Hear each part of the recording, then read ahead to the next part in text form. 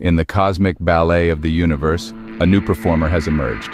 ASCAP J 1832. This cosmic enigma deviates from known celestial patterns, baffling scientists.